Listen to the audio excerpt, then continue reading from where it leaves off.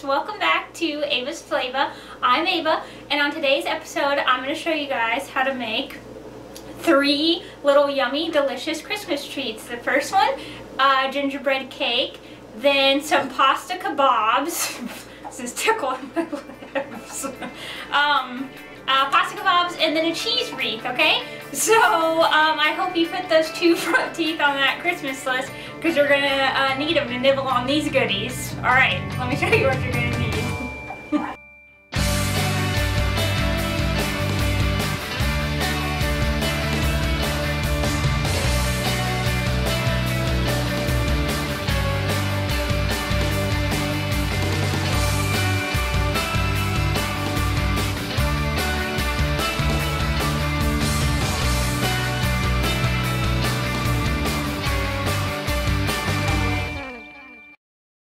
Okay, so first on our list is the gingerbread cake, and first what you're going to need for that is a 1/2 cup of buttermilk and a 1/2 cup of milk, which equals a cup, and that's what I have there.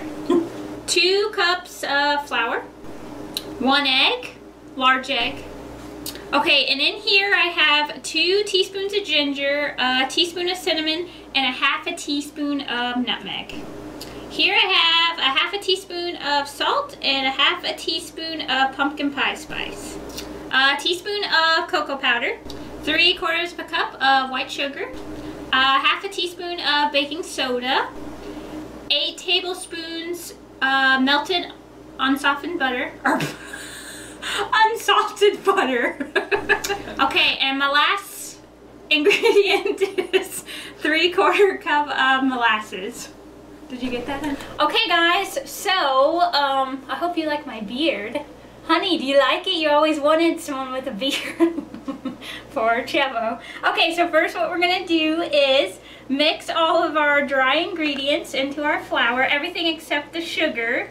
Okay, look at, wouldn't this make a pretty eyeshadow palette? My beard's falling. I'm just gonna take it off. Okay, now I have chest hair. Okay, so we're just gonna dump all this in here and then mix it around, okay, till everything's combined. And then once this is all combined, then we're gonna head over to the mixer. Okay, so now what we're gonna do in our mixer, we're going to dump in our melted butter, our white sugar, and our molasses. And molasses is weird kind of because it smells like soy sauce, but it's not. Okay, so we're just going to dump this in here and mix it until it's combined. Alright, so this is nice and mixed up here. And now what we're going to do is add in our egg and then start beating it again. Alright, so while this is still whipping, what we're going to do is slowly add in our buttermilk and our milk mixture. And then you'll just do that until it is all combined. Okay, so now what we're going to do is start adding in our dry ingredients. The same idea, just a little bit at a time, and then scrape down the sides as needed, and don't overmix here, okay? Once all the flour is in there, just mix for about a minute, because if you overmix, then it becomes a tough cake. Alright, so it's nice and beautifully mixed. Isn't it pretty? It looks like gingerbread. Okay, we're just going to pour it into my, I buttered and floured the dish so it doesn't stick, and we're just going to slap this in the oven for about 40 minutes. Alright, so while our gingerbread is in the oven, I'm going to show you guys the next recipe, which is a cheese wreath, okay? A wreath of cheese. So let me show you what you're going to need. Here I have 2 8-ounce things of softened cream cheese, 2 cups of extra sharp cheddar cheese, 1 small clove garlic minced, about 1/4 teaspoon of onion powder, 1/4 cup of mayonnaise, some crumbled bacon. Okay, so now what we're going to do to our softened cream cheese, we're just going to start dumping in all of our ingredients here, and then we are going to mix it. Okay. Alright guys, so everything is nice and mixed here, and for a little bit of extra kick I added in a few dashes of Worcestershire sauce, okay? So this is all nicely mixed. Hey, and when I added in the mayonnaise and bacon, that made me think of Baconaise. Do you guys remember Baconaise? Okay, so what I'm gonna do now is just cover this and put it in the fridge for like an hour, and then we're gonna start forming the wreath, okay? I'm gonna check on the gingerbread in the meantime. Okay, so while the cheese wreath is in the fridge and the gingerbread is smelling up the house, I'm gonna show you guys how to make the pasta skewers, okay? So first what you're gonna need is some salami, some tortellini, some grape or cherry tomatoes, some fresh mozzarella balls, and some fresh basil. So first what you're gonna do for these little pasta skewers is cook your pasta here, which this takes like 7 to 9 minutes, and I got the water roaring behind me, so I'm gonna get started on that. And then we're going to start assembling. See, Santa would be proud of me. I'm just knocking this out. He could hire me as one of his little elves. Okay, so I'm gonna cook this pasta and then I'll show you guys how to start assembling them, and that's it. All right, so our tortellini is cooked and it's cooled so I can touch it.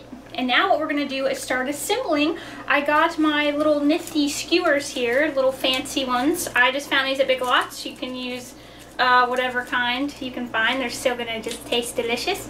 Okay, so first what we're gonna do, but first I have to give a shout out to all you hairy men, because this chest hair is making me sweat over here. I don't know how you guys do it, and I'm dropping food in it. Okay, so you can do this. Wait, let me actually go with a tomato first. Poke it with a tomato, and then we're gonna do a mozzarella ball. And then you can do these vegetarian too. I just like the salami. Okay, and then we're gonna thread some basil and the tortellini at the end, and then I'm just gonna sprinkle with a little bit of salt and pepper and olive oil, and that's pretty much it, guys. Is that all of it? Yep. Okay, so we're just gonna sprinkle salt, pepper, and some olive oil, and I'm just gonna continue to do this, check on my gingerbread, and see how my cheese is doing in the fridge. Alright, so the kebabs are kebabbed, and the gingerbread is all ready. The gingerbread doesn't need no man. Get it? Gingerbread man? Okay, so now what we're going to do is form the wreath, okay? So a little notorious TIP is how you get the shape of a wreath, is you're going to get a plate and just put a cup right slap dab in the middle, and we're just going to start grabbing out spoonfuls of our cheese mixture and just start putting it around it like this, okay? So once you've done that, then I'll show you what to do. Alright guys, so see, I'm just smoothing it out, and I promise this is a lot easier than it looks. Chubbo was back there doubting my wreath making skills. Okay, so once it's all nice and smooth and it's in the shape that you like, smack it. I'm just kidding. Okay, so you're just gonna twist this out, and look, see, there you go. And you got your little hole in the middle, and you're just gonna smooth this out.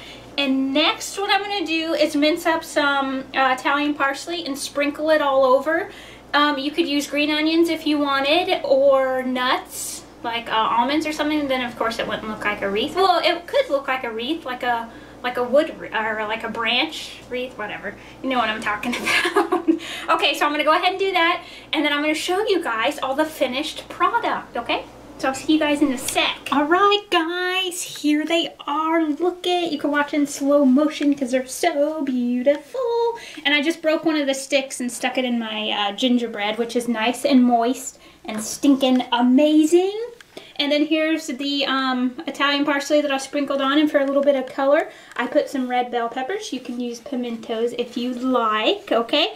So another notorious TIP is when you're making that Christmas list or shopping list and checking it twice, make sure you have all these ingredients on there to make this stuff, because that would be mighty nice. Okay, so I am going to take a bite of all of this. I hope you guys like this episode, and I hope you all have a wonderful Christmas. And I wanted to give a quick shout out to my niece and nephew, Alley Cat and Milo, because they watch, and they're just like 3, and they like to watch my show. So hi Milo, hi Alley Cat. Okay, I hope you guys all have a wonderful Christmas. Please subscribe to me on YouTube. Check out my Ava'S Flava Facebook page and like it. And I'll see you guys next time. Bye.